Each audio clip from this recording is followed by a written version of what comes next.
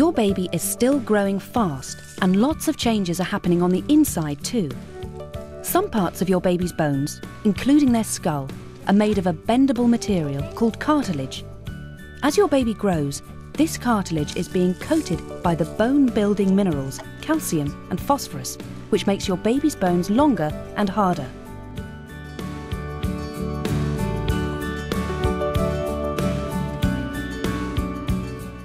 Compared to you, your baby has a large head in relation to their body. If you measured around it, it'd be somewhere around 40 centimetres at 4 to 6 months, which is bigger than their chest. Imagine how you'd look with those proportions.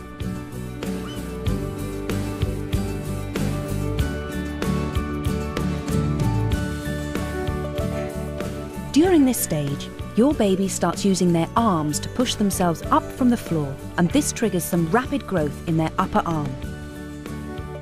Your baby's upper arm bone is now growing faster in width than their thigh bone.